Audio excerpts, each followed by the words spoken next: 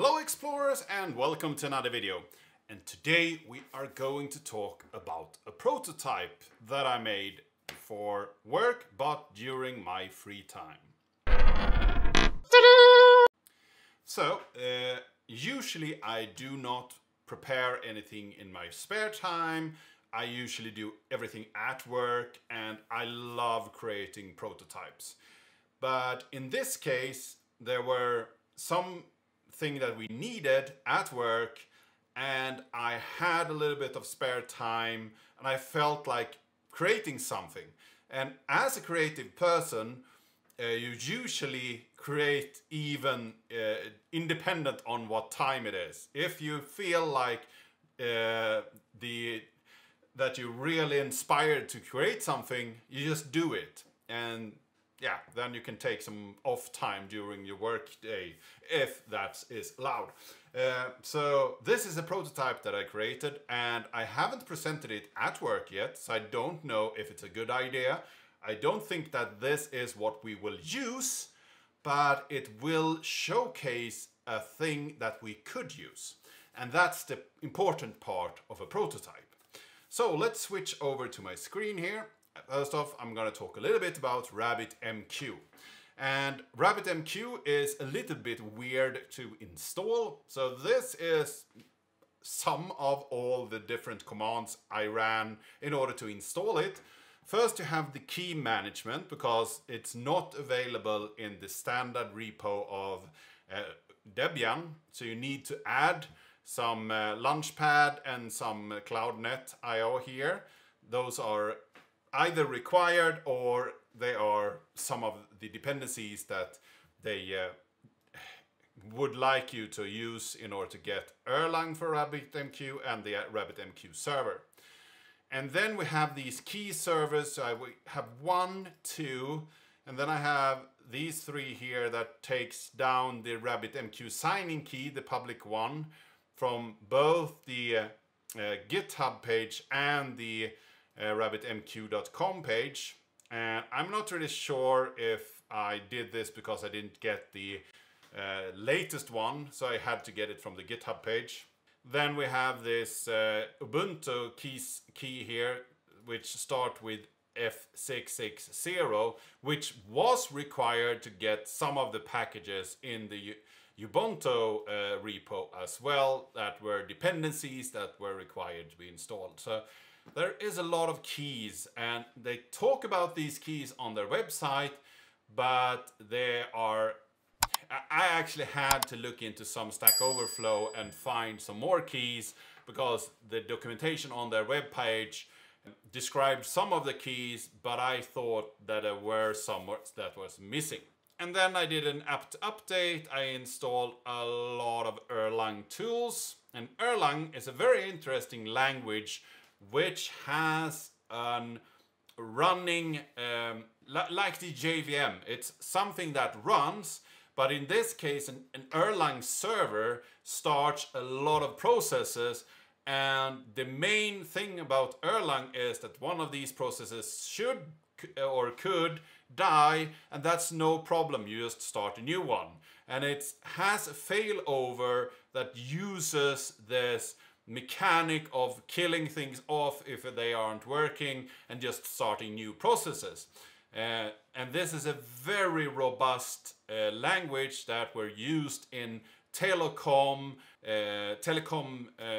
things in Sweden in order to route calls back and forth. So it's a very robust language for making these kind of message handling. And RabbitMQ is using Erlang, which is a very good choice for a messaging queue application. And after we installed all this Erlang, we installed the RabbitMQ server. And then I wanted to have the management tooling so I could actually get a web GUI that I could work with. So I just enabled this. And the first time I did that, it crashed, didn't work. And that was because some of the keys were missing. So I had to hunt them down, install the keys, do an update, and then also upgrade the system. So I got the new Erlang server, and then I could enable this RabbitMQ management without it actually crashing. because I saw that the Erlang process was started, crashing, so it tried to get started but never ended up in a good state. So that's a way you can see that an Erlang process has some problem. And then I used this RabbitMQ controller, added the new user with the password, and this is the password I'm using, but it's just a local password, and I will remove this later on, so it's not that important. I use different passwords for everything, but the thing to notice here is that I only use characters and numbers. If you add anything else in this, you can have some problems with creating the user, because some of these could be characters that are misinterpreted by the tooling. So that's why I changed from what I usually use, a longer password with some special characters, but in this case I couldn't do that. And then I did the sudo control set user tags admin administrator.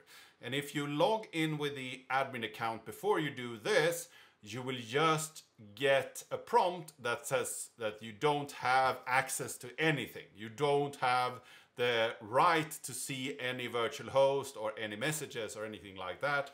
By adding this user tag, you will become the administrator for the whole system, and you can do whatever you like. So the first user should have this admin privileges, and then you can create more users inside of the system afterwards. So let's switch over to the RabbitMQ console here. And here I have my admin place here, and you see that you have a guest user, and this has the name and password of guest that you can use because it's set up that way, and it's only available on localhost. And because this is a server that I run in my cluster, I can't use that guest account because I don't have any localhost.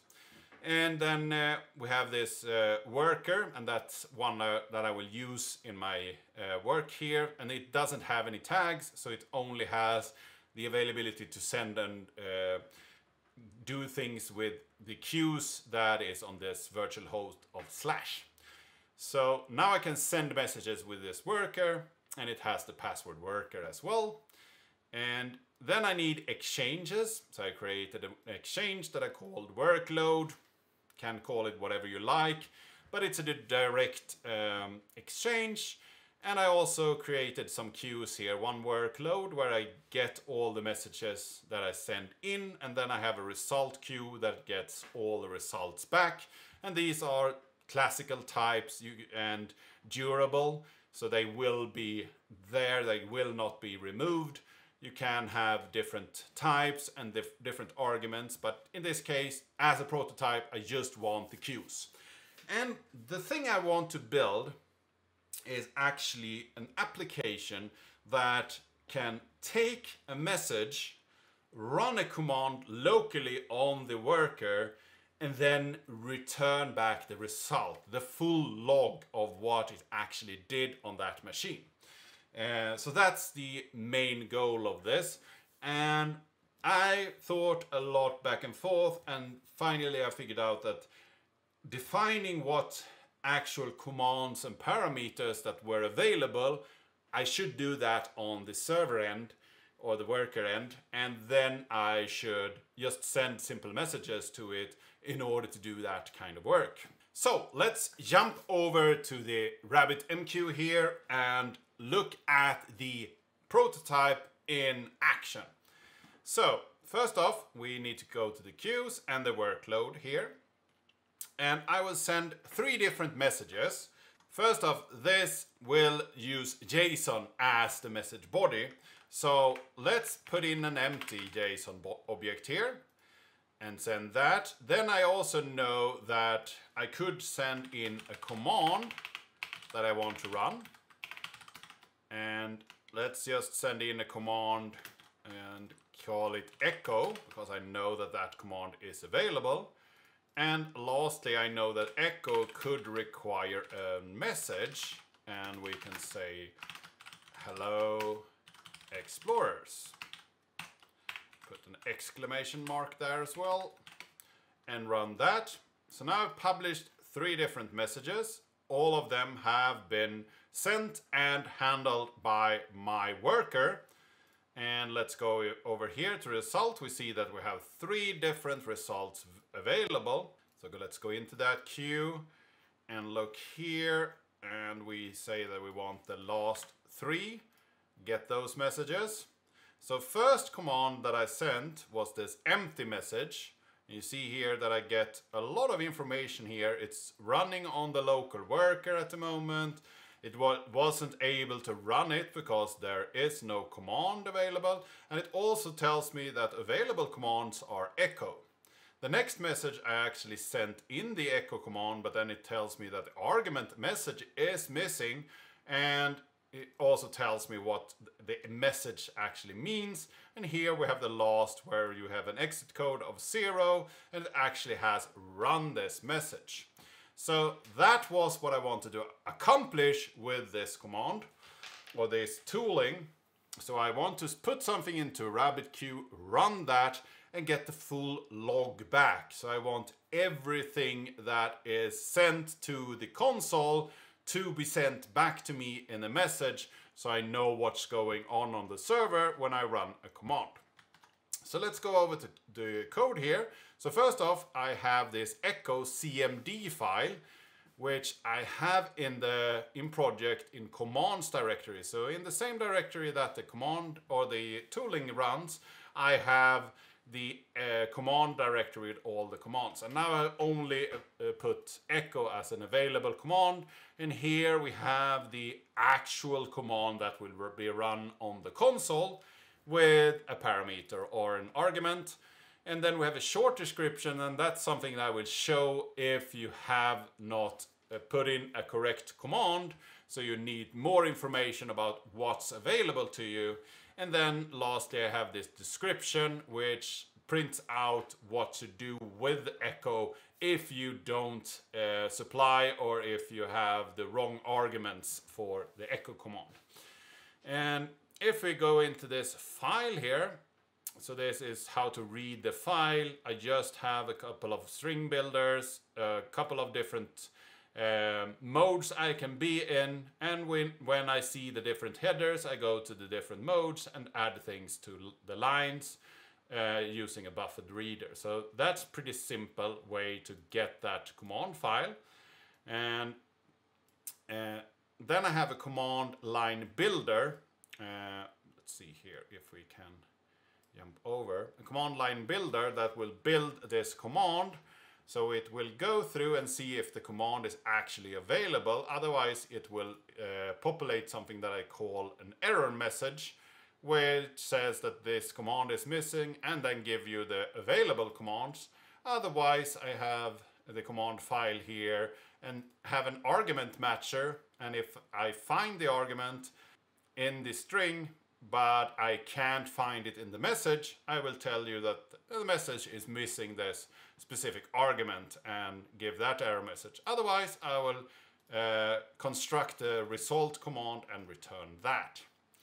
And here we see this argument matcher, which takes everything with underscore or lowercase characters and brackets around it, fetch those different arguments, and gives you back something that you could replace in your string and add the different things that you want to run on your console. So that's the command line builder. If we look at the app deployer, and this is just something that will be running. So here we have some setup for this logger up here, so I get something out on the console. And then I have a little thing here that takes the configuration file for this and types that out, so I can actually input the correct information to run this command. And if we look at this configuration file, it just contains the host and port and worker name and so on for this command. If we look at the actual file I'm running here, you see that I have the local worker, so that's what I see, which worker I'm running at the moment and which queues I'm using and so on. So not much into that. I will read that config file, I will set up the RabbitMQ connection and create a consumer. and put that on the current request queue. And then I have some work here to actually keep it alive. So that's a little bit of extra code for that. And in this app consumer, I will get the message. I will create a work directory I can work in. I will get the message, and then I will acknowledge that I have gotten the message. I will get the specific job that I want to run and then handle that message. And if anything goes wrong, I want to send the full stack trace back to the response. And also, if there is a good response, I will send that message back and delete the directory. So that's pretty much what I want to do with the queue. And handle message doesn't do that much either. It will take everything that goes on the standard out and standard error. I will get that and send that back to the user. I use my command line builder here and the message in order to build the specific command that I want to run. And if I can't build it, so in those cases where the command was missing or an argument was missing, I will return that error message to the user so they could actually supply the correct information. And else I want to run it, then I need to know if this is a Windows machine, and if so, I want to run it in a command handler. Otherwise, in Unix systems, you can just run the command as is. And then I have this runtime that I run it in, and then I will fetch both the error stream and the input stream, so I will get everything that is printed to the display, and also the exit value. And then I have some information here that will display that in the correct manner. So I will get a header with what, where it was done, what was sent in, and the exit code before I actually get the full log. And that's pretty much it. So this was the full little prototype that I implemented here. And when you're running and creating a prototype, I can see it like you do the work and get 3 different results. One of the results could be, this is not correct, you did not go in the correct direction, and it's good to actually know that early. So if you put 2 hours into this, that I pretty much did for this project, and somebody says that this is not the way to go, then you've only thrown away 2 hours. If you put a week into this and then figure out that this was not the way to go, that would be bad. So prototype, do something quick and easy, don't put too much effort into it, and if it's bad, just throw it away. And a second option I see is that you think it's good, but you don't think that this is exactly how to do it. And then just throw it away and implement the more correct solution. Or perhaps you can end up in a situation when you feel that it's really good, but you still need to throw it away and create the correct solution because you need to actually think it over and implement it in a way that it actually suits your environment. And if you are throwing it away and it's not the correct solution, you can always create another prototype. And in some projects, I've created up to 10 different prototypes, and we figured out that one of them was the correct way to go. And sometimes I have tweaked and worked with the prototype, and that's usually when you do something visual. You can create a prototype to show a visual flow, and I think it should work like this. It's a very simple JavaScript and HTML page that does something before you actually implement the real solution. This is the way I do prototyping. If you're doing it a different way or have any comments or suggestions, leave them down in the comment section down below. If you like this video, give it a like, share it with your friends and colleagues. If you haven't subscribed yet, please do that. And I really hope to see you in the next video.